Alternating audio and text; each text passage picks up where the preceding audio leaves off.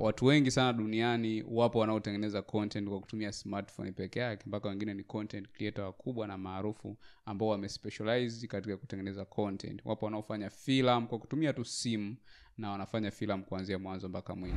Kwa tukizungumzia kwenye upande wa umbo, lakini bado hizo kamera ambazo ni Dslr Camera au GoPro au zingine zinakuwa bitted kwenye swala la nini, la size pamoja na portability. Ni rahisi zaidi kubeba simu hata kama ni kubwa kiasi gani, iwe ni iPhone labda 14 Pro Max, iwe ni Samsung labda 22 Ultra, bado size haiwezi kuwa kubwa kama kamera. Lakini tukija kwenye swala la price, hasa kwa Tanzania, kamera za smartphone au zinazotumika kwenye simu, ili upate kamera ambayo ina ubora mzuri, ni kwamba inabidi invest kiwango kisichopungua labda 1,200,000 na kuendelea ili upate professional video.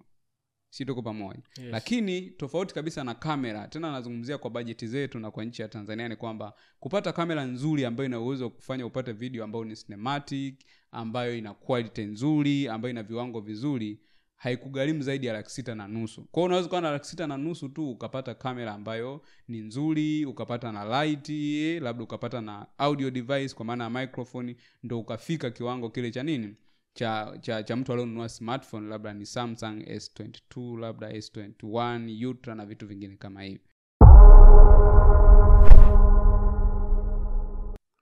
Oh yes, karibu katika channel ya Joe Media, subscribe na bonyeza alama ya kengele kama hujafanya hivyo. Leo tutazungumzia kuhusiana na swala la kamera au simu unavyoshoot content za video. So niko na Joel Kadaga, yeye atatueleza kuhusiana na tips 6. So Joel, karibu sana. Asante sana Onesmo. Nashukuru kwa sababu mada hii kidogo inawagusa watu wengi sana. Yes. Almost kila mtu ambaye anatazama hii video saizi, either anatumia smartphone au anatumia simu, lakini asilimia kubwa statistics zinaonyesha kwamba watu wengi wanaofuatilia content zetu wanatumia smartphone. Na smartphone pia zinatumika kutengeneza content, mbali na kwamba kwa kiasi kikubwa watu wanatengeneza content kwa kutumia mic, wanatengeneza content kwa kutumia kamera, either ni Dslr Camera, GoPro pamoja na aina nyingine za kamera. Lakini pia kwa sasa teknolojia imefika, watu wanarekodi content kwa kutumia simu. Sasa nimekuwa nikiulizwa sana hili swali kwamba je, simu inatosha mimi kuweza kutengeneza content? So nataka nieleze kuhusiana na hoja 6 ambazo zinaweza zikakupa mwanga wewe Onesmo pamoja na watazamaji wetu kufahamu kwamba ni kipi ni sahihi kwako. Kama nilivyosema, ni kweli kwamba smartphones zinatosha kabisa kutengeneza content, iwe ni iPhone au iwe ni Android. Na watu wengi sana duniani wapo wanaotengeneza content kwa kutumia smartphone pekee yake, mpaka wengine ni content creator wakubwa na maarufu ambao wamespecialize katika kutengeneza content. Wapo wanaofanya film kwa kutumia tu simu na wanafanya film kuanzia mwanzo mpaka mwisho. Kwa hiyo ni mada nzuri by the way, lakini inakuja na challenges hapa na pale, lakini pia inategemeana na preferences za mtu. Yes, kwa hiyo inategemeana na mtu ana prefer kitu gani. Kwa hiyo naamini mpaka tunamaliza hii video, basi mtazamaji wetu na wale wote ambao wanafuatilia, basi watakuwa wamepata uelewa wa kwamba why utafute kamera au kwa nini uendelee kutumia smartphone kwenye content zako. So leo umesema utatueleza kuhusiana na tips 6. Tuanze na tips ya kwanza, inaeleza kuhusiana na nini? Bila kupoteza muda, kama nilivyosema, nitaeleza mambo 6 ambayo mtazamaji yeye mwenyewe atapima na kuona kwamba ni kipi ni sahihi kuweza kuamua, kwa sababu zaidi inategemeana na content ambazo unatengeneza, aina ya hadhira ambao unawapelekea hizo content, na matakwa ya wale watu ambao unawapelekea content. Lakini pia kitu kingine ambacho huwa anasema kila siku, angalia budget, fanya kitu ambacho una uwezo nacho. Kwa hiyo na recommend mtu aanze kufanya content za video kwa kutumia kifaa alicho nacho. Kwa kama ni smartphone, it's okay na ni good to go with, kulingana na kwamba anaweza akaipata. Lakini nataka nieleze mambo 6 kama professional videographer au professional filmmaker anaweza akapata majibu na kuelewa kwamba ikiwa nitadecide kuinvest kwenye simu, niwe najua kwamba nitakosa 1 2 3, lakini nitapata advantages na hizo, kwa sababu kila kitu kina faida na hasara. Na atakayeamua kuinvest kwenye kamera, basi kuna vitu ambavyo atavipata na vitu vingine atavikosa pia. Kwa hiyo hicho ni kitu cha kuweza kukielewa. Kwa hiyo hoja ya kwanza kabisa ambayo naiona ni ya msingi ni swala la urahisi wa kutumia pamoja na kuibeba. So tuangalie sasa utofauti wakati ya kamera na simu. Ni kwamba Zipo of course camera brand tofauti ambazo wanatengeneza device ndogo sana. Kwa mfano, kwa sababu tunazungumzia kamera, tunazungumzia bode. Kwa mfano bode kama za Sony wana kamera nyingi kama F6400, A73, hizo F6300 ni kamera ambazo kwa umbo ni ndogo sana kiasi kwamba unaweza kutia hata mfukoni na mtu asijue kama umebeba kamera. Lakini kuna matoleo mengine ya Canon kama plain, R5, R7, R10, yani ni kamera kadogo sana kwa umbo kiasi kwamba unaweza kukaweka kwenye mfuko tu na mtu asijue kama umebeba kamera. Kwa hiyo tukizungumzia kwenye upande wa umbo, lakini bado hizo kamera ambazo ni Dslr Camera au GoPro au zingine zinakuwa bitted kwenye swala la nini, la size pamoja na portability. Ni rahisi zaidi kubeba simu hata kama ni kubwa kiasi gani, iwe ni iPhone labda 14 Pro Max, iwe ni Samsung labda 22 Ultra, bado size haiwezi kuwa kubwa kama kamera pamoja na uzito na vitu vingine. Kwa hiyo bado kwenye hiyo point ya kwanza naona kabisa mtu ni bora opti kuwa na smartphone kwa ajili ya kutengeneza content kuliko kutafuta kamera, kama kigezo chake cha kwanza ambacho anakizingatia ni swala la portability, kwa maana ya kubeba, lakini pia kitu kingine ni wepesi wa kuitumia. Kwa sababu unapozungumzia kamera, of course you need skills za kutosha kuweza kuiutilize au kuitumia. Hiyo iko wazi. Lakini tukija kwenye swala la smartphone, kidogo watu wengi wana ujanja ambao wanafanya ili kuweza kuitumia simu. Although ili utengeneze content nzuri lazima ujifunze professional ili uweze kutengeneza video ambazo ni cinematic au ni industry standard. Kwa hiyo kwenye point ya kwanza definitely watu wa smartphone mtapata tiki, kwa maana mtakuwa successful, kwa maana ukiamua kutumia smartphone kutengeneza content kwa kigezo cha kwamba ni rahisi kuibeba na kuitumia, you are good to go na smartphone. Hicho ni kitu cha kwanza. Hoja ya pili ambayo inaweza kusababisha au kukufanya uamue either utumie smartphone au ununue kamera ni swala la resolution. Resolution ni quality au ubora ambao kamera inazalisha kwenye ile picha au video. Yes. So kwa sasa industry standard resolution ni 1920 kwa 1080 ambao tunaita 1080 au full HD. Yes. So tukija kwenye smartphone, of course zipo kamera nyingi za simu ambazo zina uwezo wa kuzalisha picha ambayo ina full HD kwa kiasi kikubwa na ukapata hiyo picha, na zipo ambazo zinaenda mpaka 4K na zaidi. Lakini vile kwenye kamera currently hakuna kamera ambayo inazalishwa ikiwa na uwezo wa kushoot chini ya 1080, kwa maana kwamba kamera nyingi zinakuwa zina perform better kwenye resolution, kwa maana kwamba ina uwezo wa kushoot katika 1080 na kuendelea 4K, 6K na quality zingine kama hizo. Kwa hiyo tukija hapo definitely zote zitakuwa zimepata tiki. Kwa hiyo unaweza kaamua tu kwamba wewe ni kipi ufanye. Kama utachukua smartphone utakuwa sawa, kwa sababu utapata simu ambayo resolution yake inakuwa ni kubwa, kwa maana itakidhi vigezo vya wewe kupata picha ambayo ni nzuri. Lakini pia tukija kwenye kamera vile lazima utapata kamera ambayo resolution yake ni kubwa, kwa maana ni 1080 na ambayo ni full HD na ambayo inatakiwa sokoni. Yes, hiyo ni point ya pili. Point ya tatu ni swala zima la frame rate. Frame rate ni idadi ya picha katika sekunde moja ya video. Yes, wewe inapimwa hivyo kwa sababu tunasema video ni picha mjongeo. Kwa sasa kwenye sekunde moja huwa kuna picha ambazo zinaunda ile video. Kwa hiyo sasa kile kinachofanyika au zile picha zinazopatikana ndani ya sekunde moja ya video ndo zinaitwa frame rate. Kwa sasa industry standard frame rate kwa sasa ambayo inatumika kushoot ni 24 frame per second. Sasa ukipata simu ambayo ina uwezo wa kushoot katika 24 frame na maisha unakuwa umewini. Kwa maana hiyo it is possible kukutana na smartphone ambayo ina uwezo wa kushoot katika 24 frame per second. Lakini upande wa pili wa kamera, pia kamera nyingi kama sio zote zina uwezo wa kufanya ushoot katika 24 frame per second. Lakini hiyo ni kwa ajili ya kupata cinematic video au video ambayo ni ya still au normal videos kama hizi tunazokaa na aina nyingine za content za kusimama. Lakini ikitokea sasa unataka kushoot sports video ambazo zina movement kwa ajili ya kuslow down, inabidi upate kamera ambayo ina uwezo wa kushoot katika 60 frame per second, 60 fps. Sasa huo ndo muziki unapokuja kwamba smartphone nyingi hazina uwezo huo. Yes, smartphone nyingi hazina uwezo. Kwa hapo kwa namna moja au nyingine kamera zitawini, kwa maana ndo itakuwa chaguo lako sahihi ikiwa unazingatia kwamba unataka kutengeneza content za movement. Kama ni wedding, unataka ile matukio watu wakikisi, wakifanya movement, wakifurahi, wakicheza, wawe kwenye slow motion. Kama ni sports uweze kuweka slow mo na vitu vingine, basi utahitaji kupata kamera ambayo ina frame rate 60 na kuendelea. Kwa hiyo kwa vyote vile ni rahisi zaidi kupata kamera yenye uwezo huo kuliko kamera inayotumika kwenye simu. Kwa hiyo kwa vyote hapo kamera itawin. By the way, naomba unanihesabia ili mwisho wa siku tuone ni nani amewini kwenye hii battle. Yes, kwa hiyo tumesema ya kwanza ni swala zima la nini?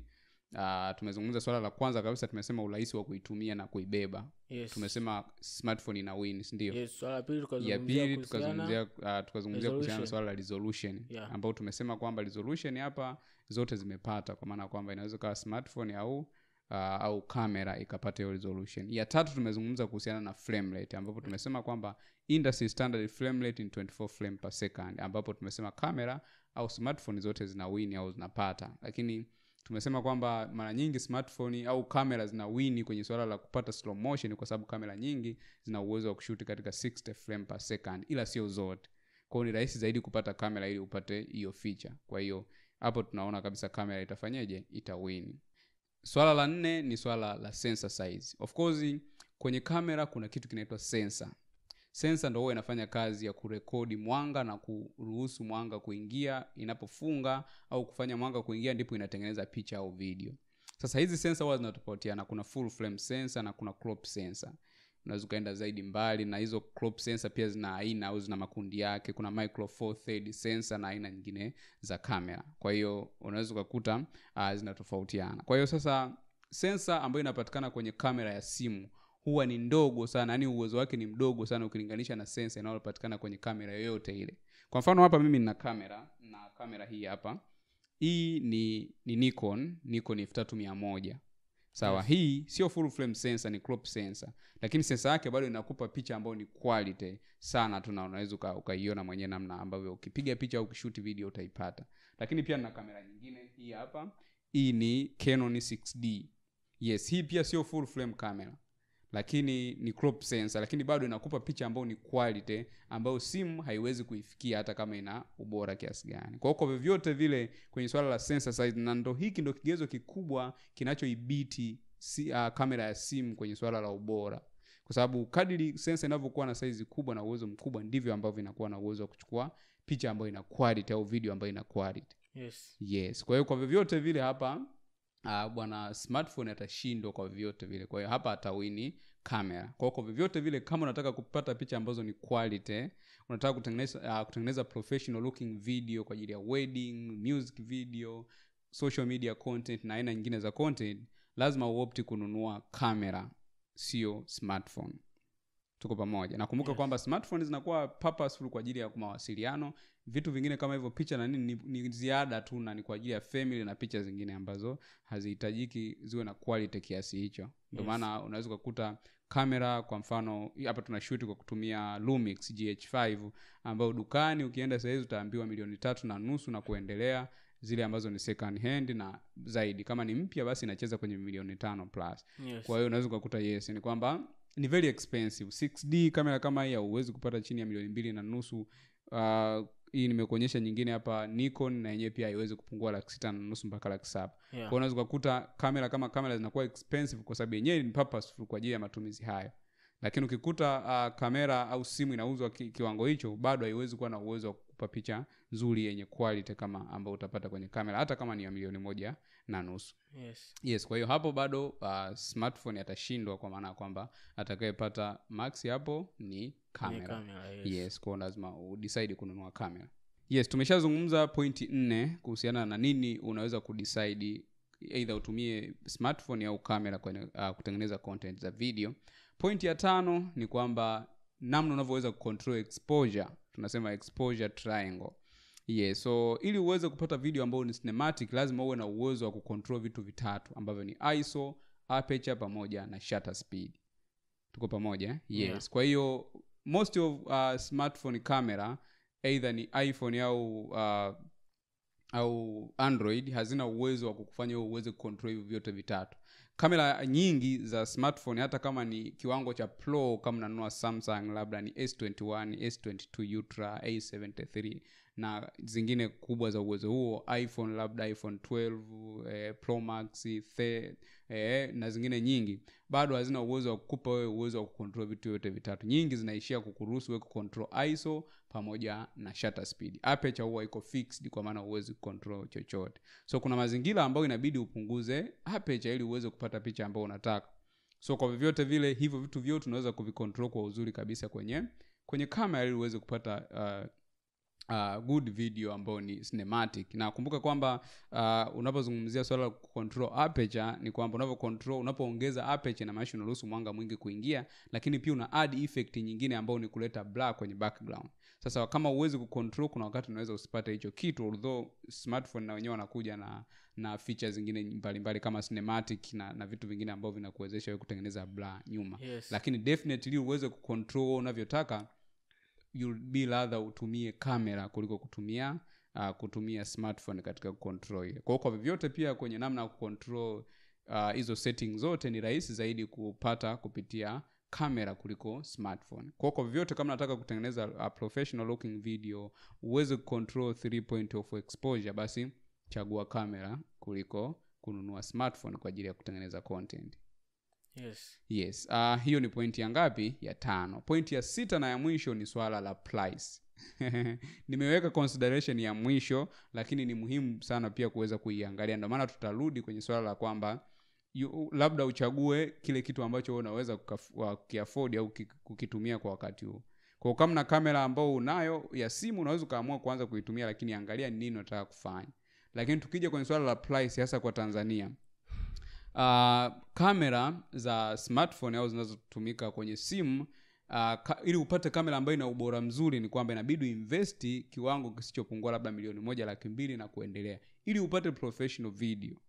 Si tuko pamoja? Yes. Lakini tofauti kabisa na kamera, tena nazungumzia kwa budget zetu na kwa nchi ya Tanzania, ni kwamba kupata kamera nzuri ambayo ina uwezo kufanya upate video ambayo ni cinematic, ambayo ina quality nzuri, ambayo ina viwango vizuri, haikugharimu zaidi ya 6,500,000. Kwa hiyo unaweza kuwa na 6,500,000 tu ukapata kamera ambayo ni nzuri, ukapata na light, labda ukapata na audio device kwa maana ya microphone, ndio ukafika kiwango kile cha nini? Cha mtu aliyonunua smartphone labda ni Samsung S22, labda S21 Ultra na vitu vingine kama hivi.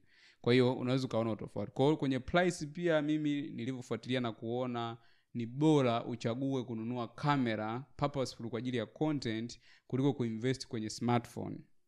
Otherwise uwe tayari unayo smartphone, huna budget na huna option, basi unaweza kuanza kutumia smartphone yako. Lakini kwa vyovyote vile smartphone itakuwa beated kwa vyovyote vile kwenye swala la nini?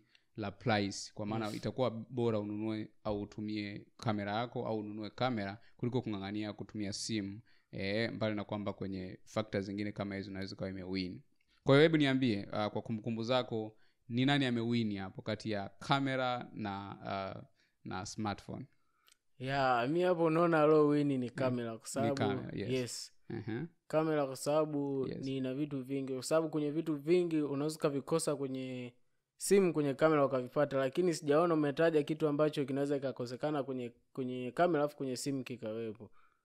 Yes, kwa hiyo yes, kama nilivyosema, na bahati nzuri zaidi sisi pia ni watu ambao tumekuwa tukiliangalia hilo kwa muda mrefu, kwa sababu watu wengi wamekuwa kiuliza. Na by the way, labda tutafikiria kuja na course ya kufundisha watu namna ya kutumia hizi simu kutengeneza content, kwa sababu pia ni moja ya kitu ambacho pia watu wengi wanahitaji kukifahamu na kujifunza. Although tuna kozi ya namna ya kutumia kamera aina yoyote ile kutengeneza content. Kupitia website yetu ya Joel Media Education kuna kozi ambayo inaitwa Ultimate Film Making Course, ambayo ina content nyingi sana zinazoweza kusaidia wewe kujua ni kamera gani ununue, namna ya kufanya setting, ununue lens gani, kufanya composition ya scene, kufanya settings za audio, lighting, kushoot, kuedit, mpaka kufanya distribution ya ile content. Kwa hiyo link iko katika description, unaweza kaicheck out uweze kujifunza zaidi kuhusiana na kozi hiyo.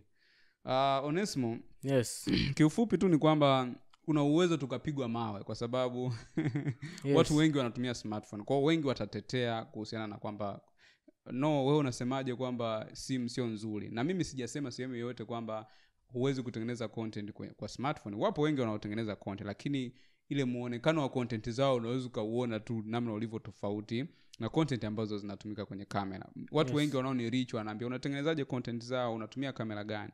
Lakini it's not about camera. Ni ujuzi ulionao wewe kwenye kuioperate hiyo kamera. Ni ujuzi ulionao wewe kwenye kuitumia hiyo smartphone yako kuweza kutengeneza content. Kwa hiyo watu wawekeze zaidi kujifunza na kuongeza maarifa kwenye device walizonazo, ili watu wakipata device nyingine ambayo ni advanced wawe na maarifa makubwa ya kuitawala na kutengeneza content nzuri zaidi. Basi mtazamaji, bila shaka umeweza kujifunza na unaweza kaacha maoni yako katika sehemu ya comment. Wewe una mtazamo gani kuhusiana na mada ya siku ya leo, na una nini cha kuongeza kuhusiana na hiki ambacho tumeweza kufundisha siku ya leo kuhusiana na aidha uchague smartphone au kamera? Unaweza kaniambia katika sehemu ya comment, wewe machaguo yako ni yapi? Ni aina gani ya content unataka kufanya? Na kama utahitaji ushauri zaidi, hebu tuambie kwenye comment tunataka tukushauri nini zaidi. Usiache kusubscribe na kubonyeza alama ya kengele ili kila tunapo-upload content zingine unapewa taarifa na kuja kujifunza. Jina langu naitwa Joeli. Nilikuwa na Onesmo. See you next time.